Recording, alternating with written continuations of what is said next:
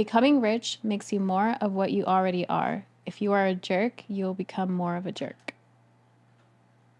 And so you mentioned you had some people that you knew that were like this or became that way. Or you said something Yeah. about some TikTokers. Yeah, I had like I'm subscribed to these couple YouTubers, and at the beginning they were super humble, super, like they had nothing. They started from zero, and now that they're like millionaires, billionaires, whatever they are, they're completely different. Like they switched. So they basically their their egos exploded. They see themselves as more important than they really are. Entitled. Entitled. Kind of like, was it Nancy Pelosi's husband? He got pulled over a couple months ago for drunk driving. This is the Speaker of the House, the third most powerful person in the world. So her husband gets pulled over, gets a DUI. I think he crashed. No, actually he wrecked. He crashed into somebody because he was hammered. And I think there was somebody else in the car. I think there might have been a woman in the car who was not Nancy. Mrs. Pelosi. I don't. And then he handed the police officer some kind of card or club or organization of police officers that he was like a part of, assuming that they were gonna just hey, no problem, water under the bridge, which they kind of didn't charge him at first, and then everybody was uproaring, complaining that because his wife is Speaker of the House, they just gave him a pass, and then so finally he ended up getting arrested and charged, and now I guess he pled guilty and he's gonna serve like 5 days.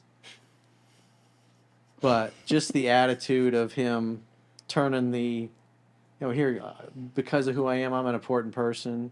I shouldn't have to deal with this. This is something that the unwashed masses should be dealing with. Mm-hmm. Who does he think he is? Yeah. It's like Jocko says, be humble or you will be humbled. And so you see that a lot. A lot of people, like even celebrities, they're kind of humble when they start, and then they just become assholes. If they're already an asshole, then they kind of become a bigger asshole. How do you get there though? Like what makes you change? Well, it's not. What happens is the ego is always in check, and they don't have a high opinion of themselves, and so they're kind of humble, and they haven't succeeded. So they have dreams, but they haven't experienced the reality of those dreams. And then when they experience it, then their ego takes credit for it. The part of you that says, I am what I do, I am what I have, I am my reputation, I'm my nice sports car, my nice Lamborghini SUV, or my yacht, or whatever it happens to be. Then so you identify with all of the stuff, all those things. And you think because you have those things that you're better than people that don't have those things. But you're not. Yeah, go ahead. But you're not. And they're rude to waiters and waitresses and bartenders or the help or people, especially in the service industry. You see that. Right. And I think that's like a really good way to put it. You ever been on dates where the guy's like a dick to the waiter or the waitress or whatever? Yeah, I have. And how does that make you feel about him? Horrible, because I've had... My most humbling job was my days at Hooters. Hooters makes you happy. Hooters makes you happy. And that's definitely where I learned the value for a dollar. And where I learned lots of life lessons. How to first be respected and how to truly respect another human being. I got the job for fun and as kind of a revenge on a ex-boyfriend at the time, but then it was your way to make him jealous? It was get attention kinda from like other men? Kind of like a fuck you. Yeah, like Was he controlling or something? Yeah, and jealous and so many insecure about levels. other men? So many levels, yeah. And so you go work at Hooters where you're going to get a ton of attention from men? Yeah, and he also cheated on me with it was horrible. Damn. He had like a relationship with one of my friends for like 7 months behind my back, and then I found out, and I was like, that was the camel. That's ratchet. Yeah. I mean, hey, it's like this trailer is South park Florida stuff. here. No, trailer park stuff is that car. You told me that the girl had to jump out of the car mid-gear. Oh yeah, That's that was another one. Yeah. But I mean, That's funny. when guys are like just rude, like in public, that shows you like who they are, not and who they're going to be later on in a relationship to you, and how they're going to treat you. So that's like red flag. And I can't stand being disrespected. I can't stand another man disrespecting a woman or another man. I can't stand disrespect. I don't know if that's something that people need to learn, like if it's something innate or if it's in the environmental factors that they're brought up with, but respect is like a huge thing. You need to be able to communicate with one another. You need to have that respect. You need to have trust. But when you're on a date with someone and someone is completely disrespectful to like someone who they think is below them or they think they're entitled to something, first of all, you don't know where the person who's serving you comes from. You don't know where the class that they come from. You don't know the type of home they come from.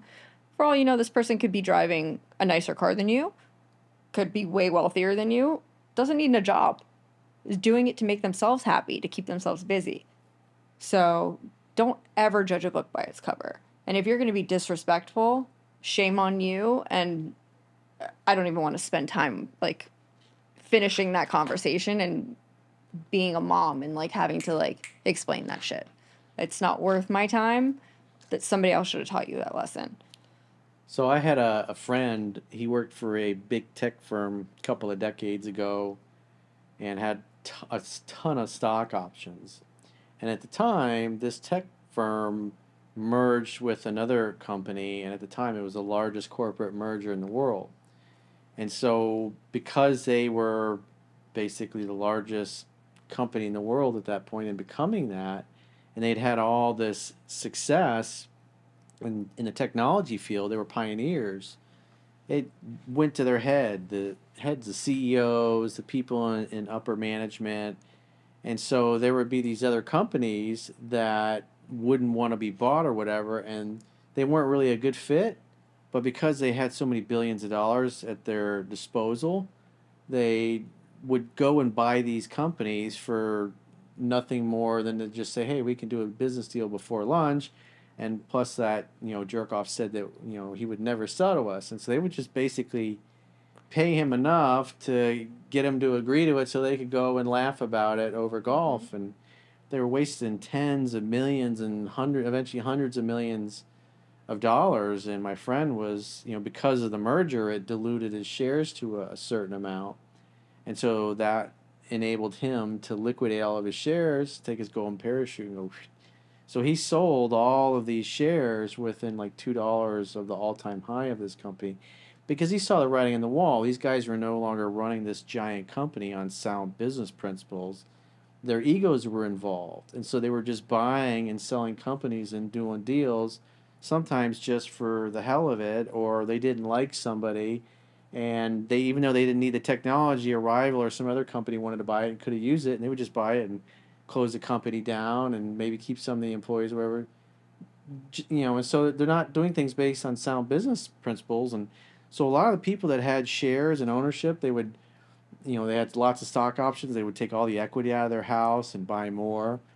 And even when it was going down, they're like, buy more, keep going. And he saw the writing on the wall. He's like, eventually these guys are going to, run the company into the ground. And eventually they did. And, the company was worth a fraction of it. But he had gotten out just because he saw how the people were, they just all became a bunch of egomaniacs. He said some of them, we were talking about this the other day at lunch, were, especially some of the high-level executives, were just criminals, basically. They had a criminal mentality, or literally white-collar criminals and pirates and kind of bandits. And you just saw that recently with, there was one of the big, was it Three Arrows Capital, I think it was, Chunky? I read it was one of the ones that was in the crypto space, and they were like the whiz kids, and these guys started with nothing, and two really smart dudes, and they had like $150 million yacht that they were building, and they kind of become billionaires, and And then it turns out that they were just basically ripping people off. And now they're hiding from everybody because all the creditors are after them. And it just caused a cascading effect of a bunch of other companies that had lent them their crypto. And they were, taking the crypto and using it as collateral to get more loans and invest in their things. And then when the money supply started contracting, then the crypto market started going down. They ended up going bankrupt. Sounds like the Wolf of Wall Street. It's kind of something like that, yeah. But it's like these, they're humble, just starting out, and then they do well. They make a bunch of money, and then, the success goes to their heads, and they think they're infallible, and they've done well for like 10 or 12 years, and then they get into this, which is the crypto industry, and it's all completely open, and then they become one of the biggest players in the block, and they come crashing down.